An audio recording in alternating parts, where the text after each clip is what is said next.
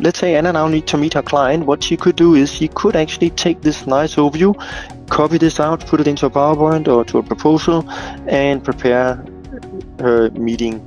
And this will give a very, very good overview for the client if they want to talk about upgrade or update, or just get an understanding about the installation, how much has been customized, how much is add-on. If they also want to know, for example, about localization modules, also for her presentation, she can see here that only one local module has been installed. That's the NAVDK from Microsoft that's been installed. So no Swedish or German localizations. We can also look at the add-ons. So we can now see add-ons by tag, and you can actually yourself just put in names, so you have your own preferred names in German or French or what you would like to have. And we can see if anything has been modified in this add-on. We can see here it's very clearly specified, and if you want to look at the objects, you can do that as well. Let's zoom a little bit further down. We would like now to actually focus a bit on the modified objects. We had 208 modified objects, we saw that here. Let's go down and look at this object compare by type, and we can see the 208 is in this box. So I can now zoom in. I can now see I have a list here of 5 objects. I can change my size into medium, and after that I can see here now I have a list of 10 objects, or out of the 208. And if I want now, I can, for example, zoom in on the salesperson here. So I can see this salesperson table 13. I can see it's been modified, yes. I can also see here that version has been modified as well. Code has been modified. So we actually do check the code, so it's hash checked. So how can we benefit from that? Well, I can actually go up here and filter. So I can say here false. If I just do that, it straight away search now through all my custom or modified objects, and it actually shows me now that 2 of those objects actually has no change to the code at all. But the version list data time was changed. The same I could do with the version list. I also see did we actually make modifications where we forgot to update the version list, so I can check that. Well, it did happen a couple of times. We can see that here. So maybe I need to get my objects updated for those issues.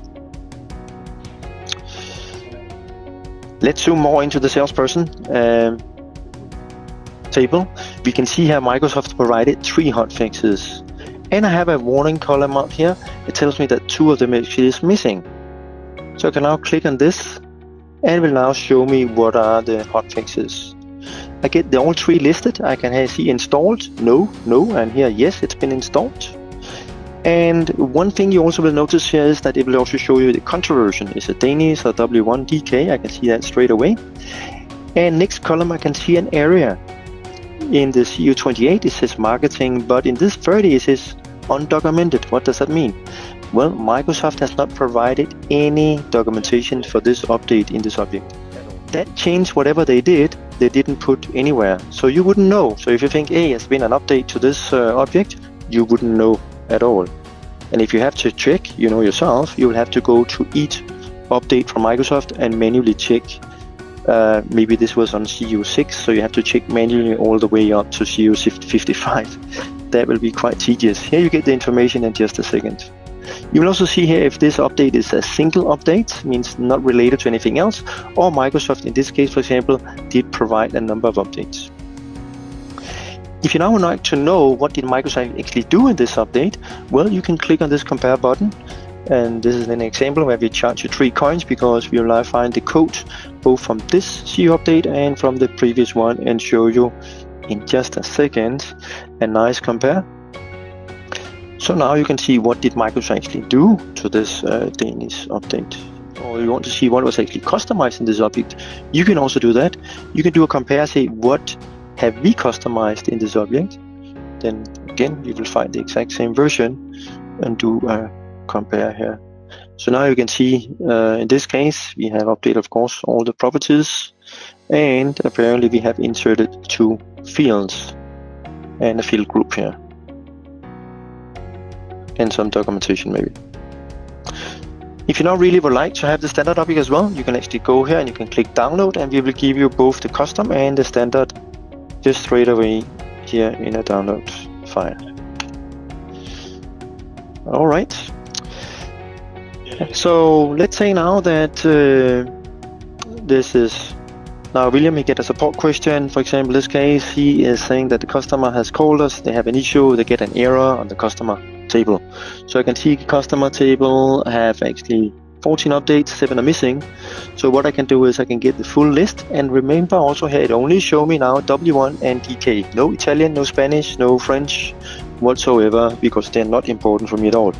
And I can now write here length, and I can see now that actually there was an update in CU28 where it shows me that the string length blah blah blah blah there was an error, and the customer said exactly that's the problem we have. So we don't need to look into our custom code, we don't need to look on Microsoft website, we don't need to start to do debugging, anything else. We can actually see that there's already an update.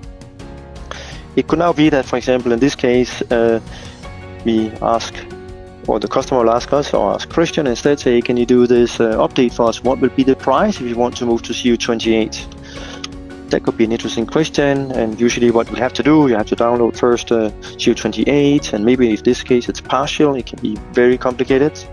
So what you can do now, you don't need to worry about it. You can go down and have a look here. We have a measurement on all CU levels. So here you'll see CU1 all the way up to 55, if you look at that. So you can see for all of them, let's go back to the first one again, not to make it too complicated. We can, for example, see here the state. We can see some was partially installed. So now I can see those which was listed in the top, and I can see exactly what are those versions and what are the objects inside that's been updated. For example, if I want to show from CU14, what is the object that was partially installed? Oh, that was not download, sorry, I wanted to do. I must actually show, sorry. Here, and I can now select installed and see what has been updated, partial, apparently.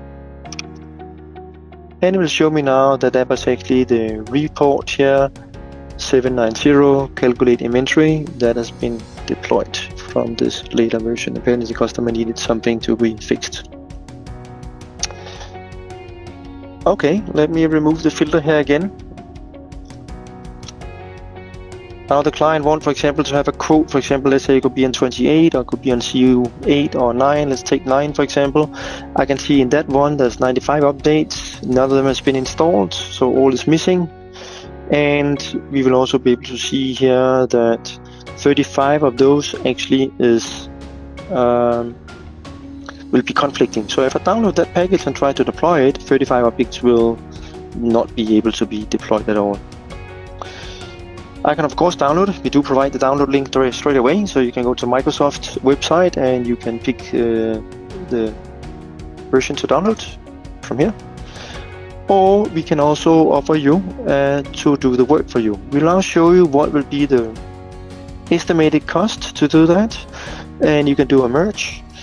But in this, we actually first will do a pre-merge. You only pay 100 coins for that. For that, we will tell you exactly how far can we bring you, which you can use for a proposal or for your project planning. And the charge is basically for executing this and for the storage. Again, so you can share it. So we confirm we want to proceed. Now we have made a merge request. And I believe usually if you had to do that, a quick guess is that within the first 1 hour you wouldn't have got very far, but here I will say within 1 minute we should already be ready on that.